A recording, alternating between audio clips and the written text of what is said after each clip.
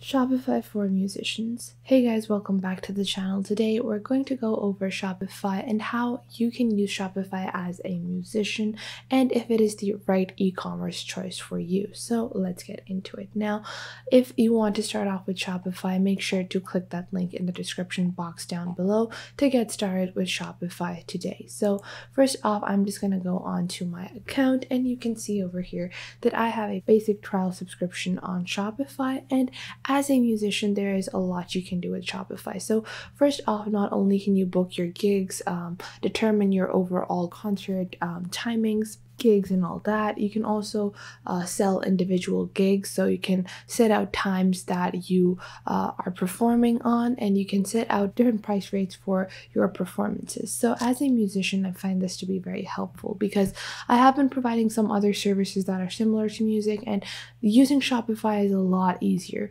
to manage all of that stuff in one place. So for that, what you're going to do is, first off, on Shopify, on your left, you're going to find your homepage, orders, products, and all that. And what you're going to do is you're going to go into the product section over here. And once you have gone into your product section, you're going to click on add product. And you might be wondering, I'm a musician, I don't have any products. Well, your products are actually going to be like a 1-hour birthday gig, birthday performance. And then you can add a description of what songs you perform on birthday performances. You can add a short clip of your performance or picture of your performance, and you're going to add the price. So maybe I'm charging $40 for hourly birthday performance. And then what I can do is I'm just going to scroll down and I'm going to make sure to change this to not a physical product. And then once I have done that, I'm also going to remove the track quantity section. And on your right side, you can find that you have your product types and all that. You can usually leave this empty. It's not really that important to fill that out, but then you're just going to click on save over here.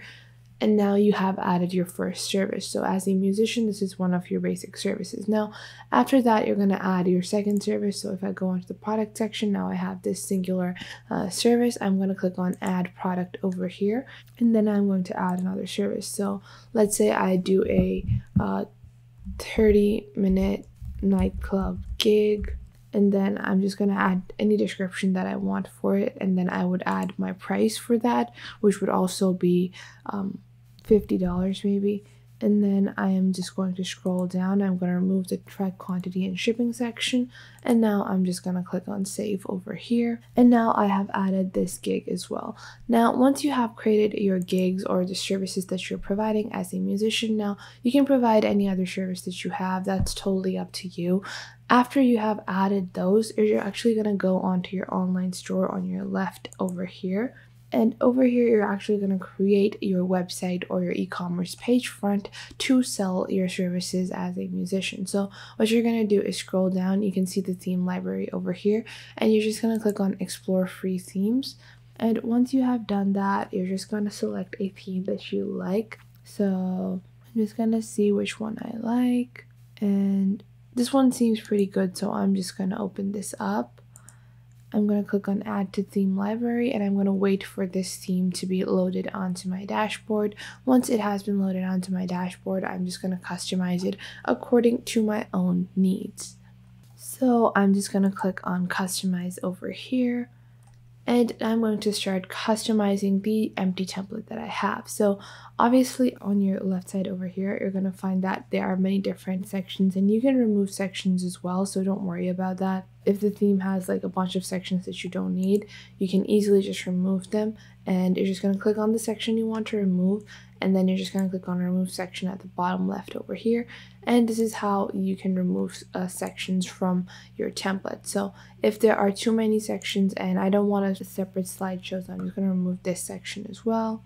And now what I just want is a basic looking website. So what I'm going to do is I've removed all the excess sections, and now I'm going to change the headings to bookings and gigs. And I'm just gonna save this heading. And now what I'm going to do is I'm gonna add a collection maybe. So I'm just gonna click on create collection, and then it could be a collection of several products all together. So let's say I have New Year's discount or New Year's gigs, and I would add like 30-minute per gig, something like that. And I'm just gonna save this. And now I'm gonna go back into my Shopify website editor. And now obviously you can start adding your products directly from the product section over here on your dashboard, or you can do it individually from over here as well.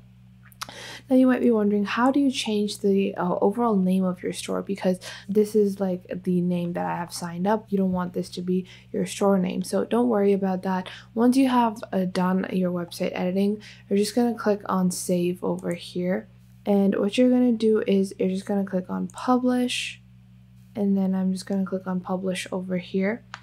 And what I'm going to do is I'm going to go back into my dashboard, or you can just go into your dashboard from here. You're going to scroll down and you're going to find at the bottom left you have your settings. Now you're just going to click on settings over here, and then you're just going to click on basic information on your store details. Then you have your basic information, and then you're just going to click on edit over here, and you can change the store name from here. So if I want my store name to be Lolita Music or Sarah's Music, so Sarah Rodriguez Music, like this, something like this, then I would just save this. Now I have saved this new name for my store, and what I'm going to do is I'm just going to go back into my basic dashboard. I'm going to close my settings tab.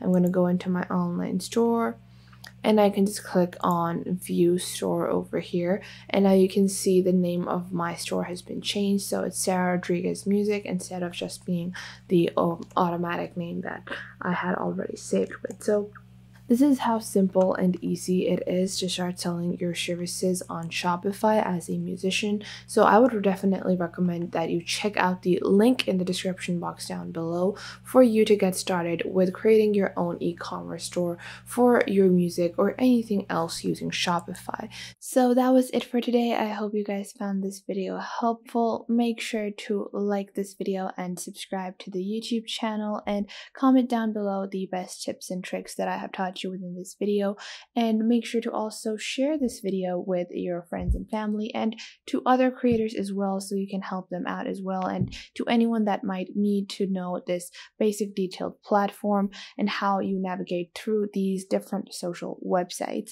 So I hope this was helpful enough for you, and make sure that you do leave a comment down below if I missed out on anything and if there is anything you would like to add, and I will catch you guys in the next video.